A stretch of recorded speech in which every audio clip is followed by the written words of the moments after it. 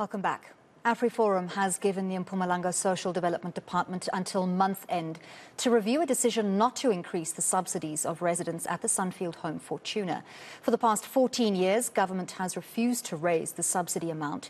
Sunfield is a home for people living with physical and mental disabilities. Let's discuss this more with the Mpumalanga Social Development MEC, Lindiwe Ntshalintshali.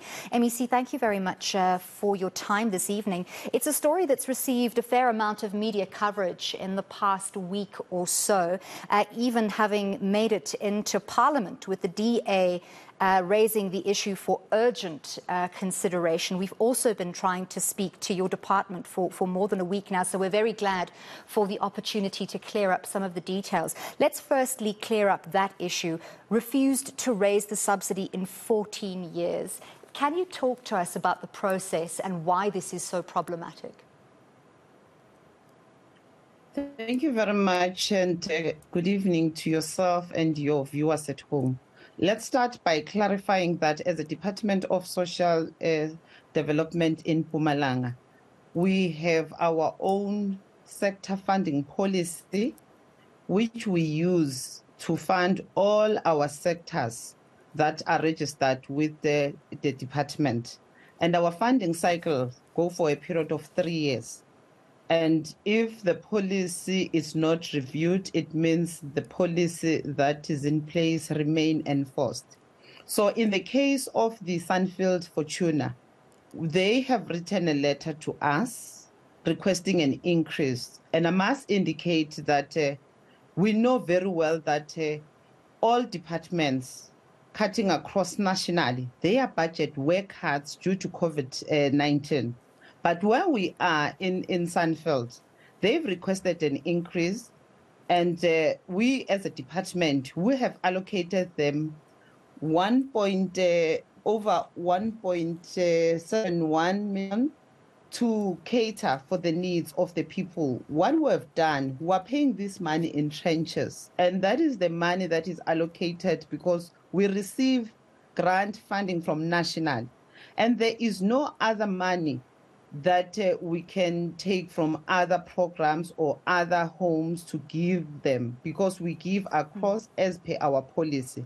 But when they've raised the matter, we had a meeting in June where our senior management met with them, engaged with them, but the board of Sunfield refused to sign a service level agreement, which they signed only for 6 months, which will be lapsing in the first week of September. So where we are as an office of the MEC, we've scheduled an appointment to go and see them personally, talk to the board, because if they refuse to sign any agreement, there will be no other allocation, because in the first quarter we paid 220,000, 224,000. So in case they don't agree with us, like they have refused, and we must put it and clarify it, it's not the department that is shutting down the home or that doesn't want to increase. These are policy matters. As MECs, when we present budget, we present MEC, I do apologize for interrupting you. I'd like to come back to that SLA agreement very shortly, because I know that that's a sticking point and it is very important. But I want to address this issue of 14 years. I do understand that you have budget allocation. You've said you work in 3-year cycles. The management of Sunfield Home Fortuna have indicated this is not the first time they have asked for an increase of subsidy per resident per month, and 1,984 Rand per resident per month simply isn't enough to cater even for their basic needs. And I want to ask you how that subsidy compares with other homes in the province, because the indications are that it is far below subsidies received by other homes. What is causing this disparity, and why has the situation not been addressed for 14 years? I might not speak for the past 14 years, but where I am, I know that there is a policy, the sector funding policy, and we are subsidizing them as a department, 1,800 per person, and plus they at Sunflower, they are taking also the grant, the disability grant of 1,980.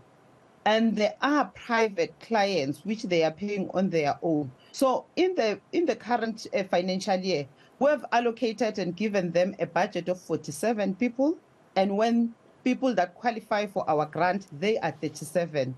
The increase, you know, the national fiscal strain, and you know very well that there were budget cuts. And for the past years, I'm from local government. Unfortunately, I've joined the department, but it doesn't mean I cannot respond to that. But everything that we present when we present the policy or the budget speeches, the allocations are guided as per the national allocation to provinces. MEC, that is why I don't want to cover territory we've already covered, but I want to ask you specifically, how does the Sunfield Home Fortuna subsidy compare to subsidies received by other homes in the area? I'm coming to that. They are comparing themselves with the one home that is in Niger, that is within their 60-kilometer radius. It's not in the province of Mpumalanga. And it is a home that is funded according to their registration. They are a home of people living with disability. They are comparing themselves with a home where it hosts people with a mental disability. And those grants, they vary from one home to the other. And what Sunfield is getting, it's according to their registration and what they provide as a service in that home. Okay, so getting back to this SLA agreement, I think communicated to us by Brenda Hoos is this absolute frustration that there's a lack of communication from the department, and that a communication breakdown has led to this perception that the home is going to be closed unless the board signs this SLA, which forces them into a situation where they are also not financially viable, where they risk putting the people who are there, private individuals who pay for themselves or whose family members pay for them to be there, at risk of being without a roof over their heads. So what's led to this communication breakdown between yourselves and Sunfield Home Fortuna that led to the perception that members or that residents are just going to be removed and relocated either back into society where they simply cannot cope, back to homes or families that in many instances do not exist, or to other homes that are ill-equipped to take care of their needs? Let's start by clarifying that Brenda is an employee at Sunfield Fortuna. And we engage with the Sunfield Fortuna, yes. We engage with the board. And the last meeting that we had with the Sunfield Fortuna in June, Brenda was part, but the people that are engaging with the department were senior managers and treasury, and our finance department were in that meeting.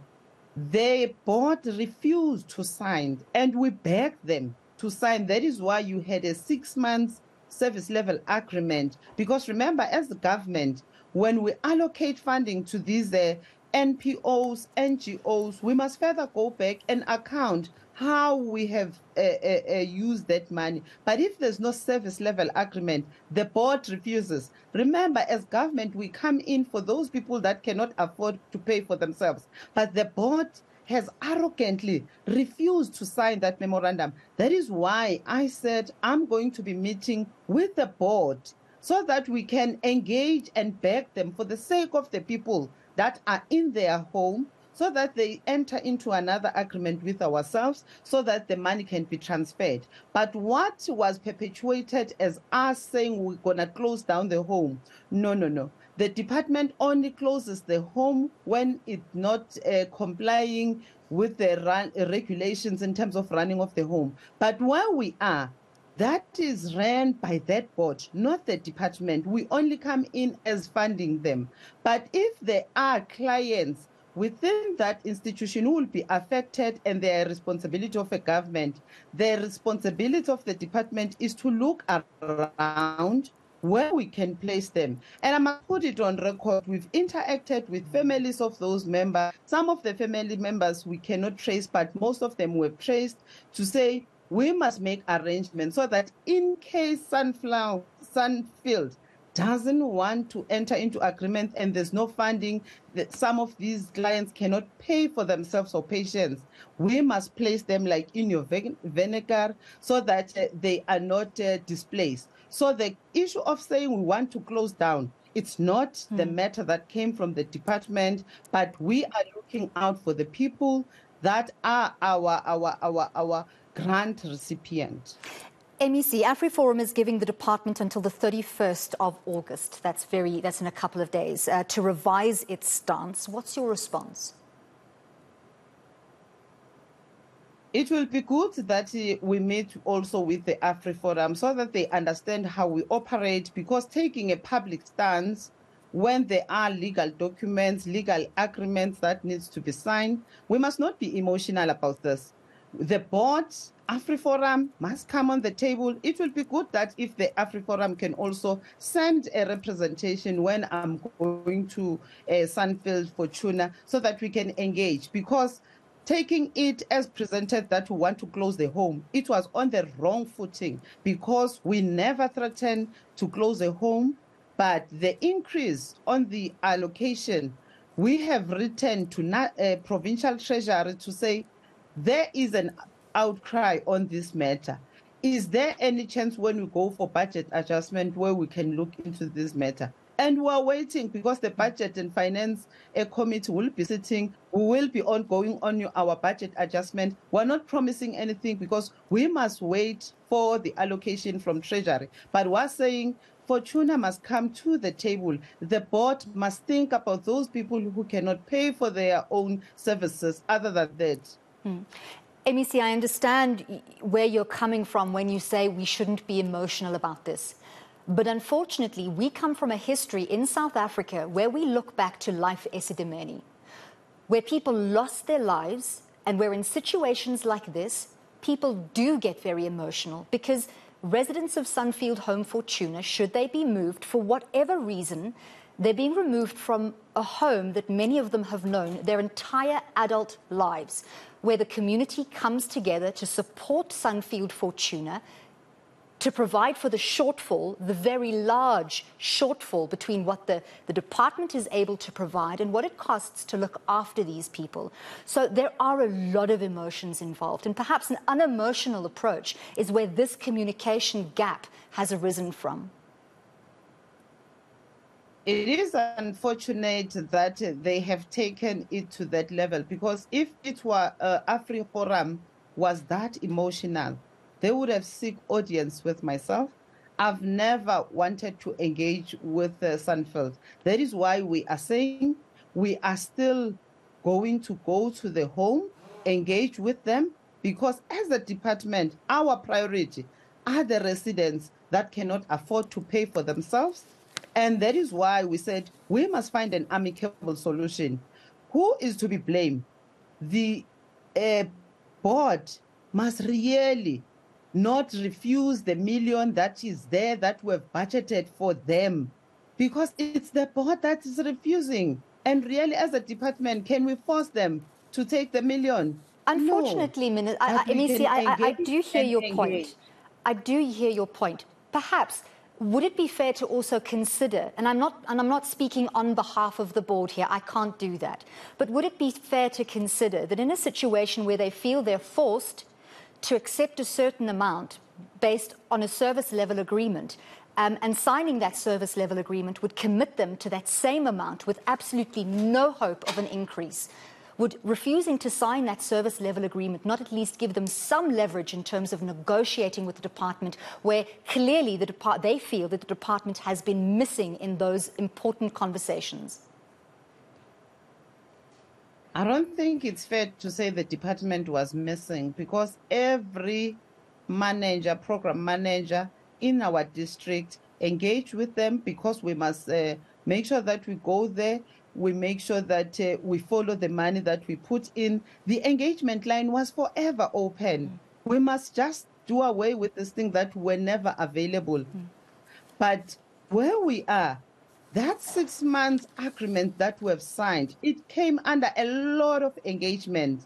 That is why the matter is popping up again, because by end of this month, by 1st of September, there shall be no allocation because there's no agreement. That is why we're even pushing to say on the 30th or the 1st, I must personally go there, engage with the board, because for us is to say, while we try Treasury, while we engage on this matter, but let there be some finances so that it can cross-subsidize those that cannot afford, other than saying, we don't want anything, it's either you increase or not. But where we are sitting, have you seen any department receiving any increase from National Treasury? No, there is none. And that is why we said, we have written, the minister has forwarded me this, I've engaged with the minister, and it's on our priorities, but we're saying there is no additional funding. But as we go for our own processes of your budget adjustment, Treasury Committee, Finance Committee sitting, who have put this matter squarely on their table so that as we engage, but there is something. But we request the board, let them accept what we currently have. It does not mean the engagements will be suspended. And that is why we're pleading with them on that one. MEC, thank you very much for speaking to us. Please do let us know when you are going to Sunfield Home Fortuna so that we can stay abreast of developments there to make sure that those residents are indeed protected going forward. We really do appreciate your time. That was Mpumalanga MEC for Social Development, Lindiwe Ntshalintshali, speaking to us about that critical issue of funding for the Sunfield Home Fortuna in Balfour, Mpumalanga.